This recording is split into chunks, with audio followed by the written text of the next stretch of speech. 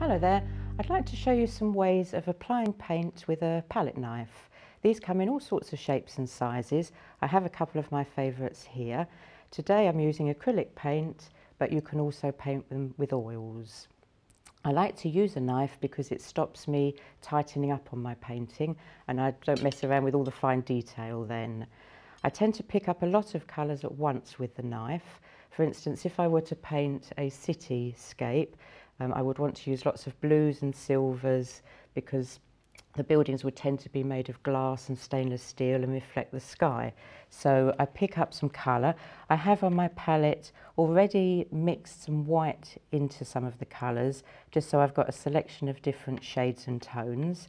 What I will do is just pick up lots of different colours all at once, blues, purples, touch of silver, and just put the knife onto the canvas and just pull straight down. There'll be still some paint there, so I can do that again and pulling across. If I want to put in some windows, some highlights on the buildings, I can scratch with the corner of the knife, like so. Still got some paint, so I can still make another building here, top up with a little more.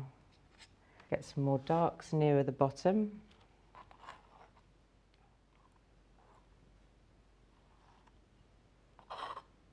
Like so. Let's clean the knife. It's important to keep them clean because once it dries on, you've got a lot of trouble scraping all the bits off. You can also use the edge of the knife to paint. So for example, if I wanted to put a crane in here, you just touch with the side of the knife.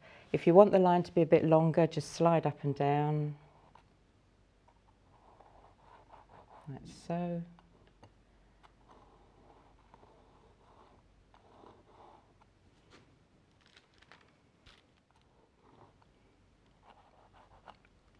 Lovely, just put in a few more windows, a few more lines.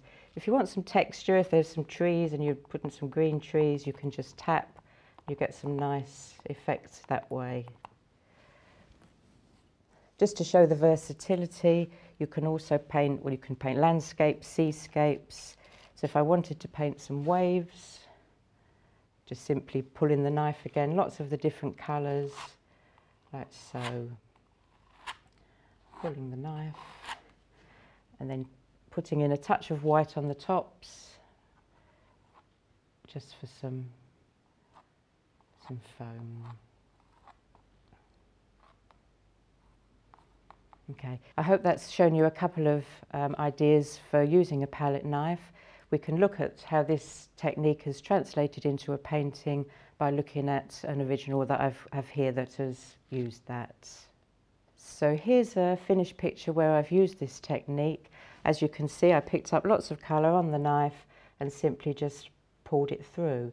I used the edge of the knife for the mast of the boat and just pulled to make the sail.